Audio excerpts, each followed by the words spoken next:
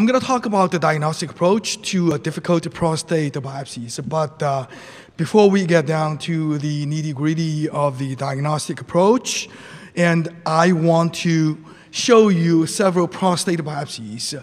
They all contain a small focus of atypical glands that may or may not be sufficient for diagnosis of a cancer. So when we look at these cases, I want you to think about them and decide whether you could make a diagnosis of a cancer or not, and why.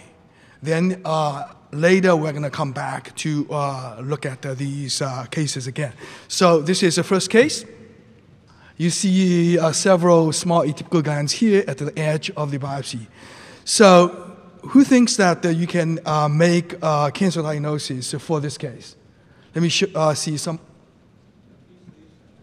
I'm sorry?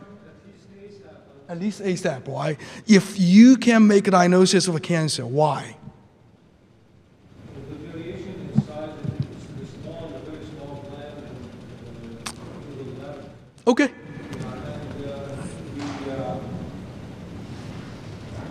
the basophilia of the gland, and I believe that the basophilia. Okay, good. I think those are good reasons. So this is second case, low power. You see a focus of crowded large glands, high power. So cancer, anyone? Or could this be a focus of high-grade ping, right? Who would call this a high-grade ping? Quite a few people will, okay. Then next case, you have a focus of a crowded glands, low power, high power. Okay, cancer, anyone? Okay, see a few hands. And how about this case? Anyone would call this cancer? Or maybe it's just not enough of the atypical glands, right? Okay. How about this one? Low power, high power? Cancer? A few hands, I see a few hands.